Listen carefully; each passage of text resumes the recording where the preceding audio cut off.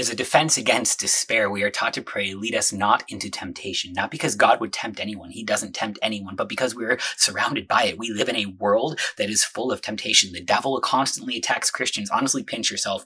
If you are still alive, there's going to be temptation, because the temptation comes from your own heart to sin. In a world that is altogether too full of sin and temptation from the devil, the world, and our own sinful flesh, we pray in this petition that God would guard and keep us, so that we would not be delivered into false belief, despair, and other great shame and vice. God, keep us from the world, keep us from the devil, keep us from ourselves. When we fall into temptation, we can recognize that we have already won the victory, because we will fall into temptation. We do fall into temptation, but we do have a God who does not abandon us to it. We pray that ultimately, at last, we would finally overcome these things and win the victory, that we would be brought through this veil of tears, through this awful place full of temptation, away from this sinful flesh, and finally let it be put to death, that it can rise again free from all of it.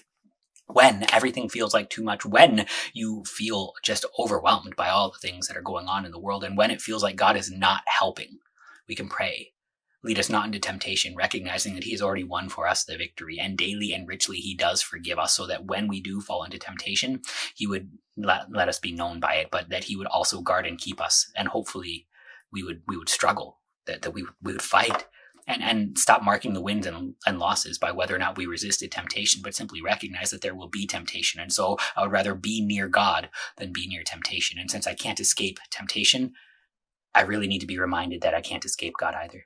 He pursues me, he guards me, he keeps me, and ultimately he rescues me now and at last on that last great day.